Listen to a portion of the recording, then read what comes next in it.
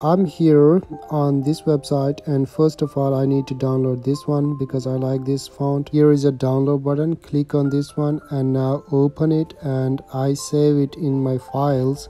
I rename it font 1. Now I just need this PAC font. Okay, and now download, open, font 2, done, save, download this one, font 3, font number 4, font 5. If I go to my file manager, you will see font 1, 2, 3, 4, 5. Now go to CapCut here, open new project. I write something. We are done here. Now just go to fonts, plus button, a tiny small plus button you can see here. It refers us to the new downloaded fonts.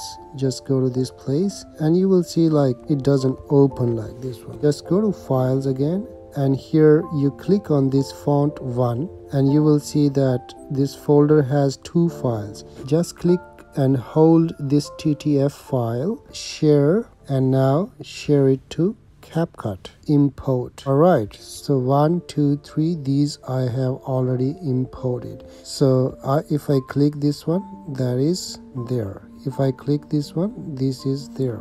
Number 5 font is here. Just click on this one and share CapCut, import this one, imported. You can see that font is here. Well, this is how you can import new fonts to CapCut iOS Android. And thank you very much for watching this video. Like, subscribe, and share among your friends. See you next time. Bye bye.